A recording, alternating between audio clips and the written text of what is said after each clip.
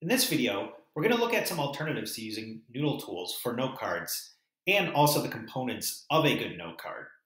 On this first slide, you can see that there is a screenshot of a paper note card to reflect that you could do note cards right on notebook paper or index cards in the traditional written format. You could also use a program like Google Slides to take notes on and organize and shuffle your information using the slide deck to the left. But in creating note cards, it is important that they have certain components that will make your information more organized and more effective when you're later creating a product. At the top, we always have a title for our note cards or a topic for the note card. If you're doing a topic in ancient Egypt like Egyptian religion, you wouldn't want to have Egyptian religion on every single note card because you wouldn't know how to group your information into subtopics. So, for the title of a topic on Egyptian religion, I might have one note card on mummification, another note card on the gods or on priests. So try to create a subtopic for your note cards that can help you organize your information later. The main part of the note card is the information that you're taking down. You should try to paraphrase or bullet information and put it into your own words as best you can, unless you are using a quote. This is really important to avoid plagiarizing later. The third section is your reflections, questions, or ideas that you have about the information that you recorded.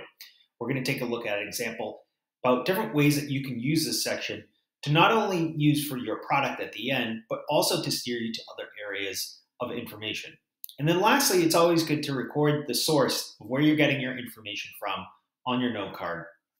Here, we're going to move forward to look at an example on mummification from the information we looked at in Gale.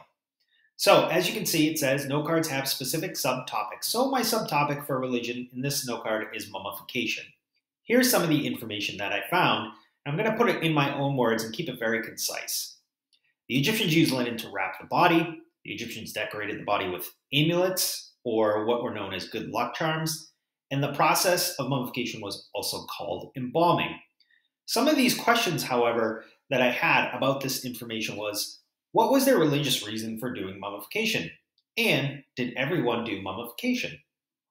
These are things I might try to go to on another area of the project or look up in a different source down the road. I could also think about maybe using some of this information that I noted in my product in different ways. For example, maybe if I'm doing some sort of display, I might try to find linen and have a mummy that is wrapped in linen for my final product to show my peers. And then towards the end, you can see that there is the source information. I copied and pasted the source information from Gale right onto the note card. So as you can see, this could have been done on paper, or it can be done digitally using something like Google Slides, and then I can organize and group my information on the slide deck to the left as an alternative to using Noodle tools.